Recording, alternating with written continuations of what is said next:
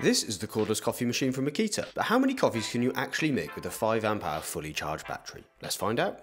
To keep the test as fair as possible, we'll be filling the water tank to 160ml line, which is recommended by Makita, and using 1 scoop of coffee each time. This is coffee number 1.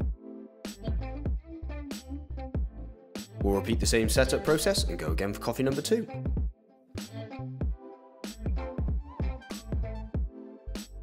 Let's take a look and see how much of the battery is actually being used by making these 2 coffees. As you can see, we're left with 2 bars of charge. Let's set it up again and go for coffee number 3. No problem with that, and let's check the battery status again. After that, we're left with 1 bar. Let's set it up again and see if we can get a 4th coffee. So about halfway through, the front light started flashing, and that means all the power was gone. So we're left with about half a cup. So, with a 5 amp hour battery, you'll get 3.5 cups of coffee.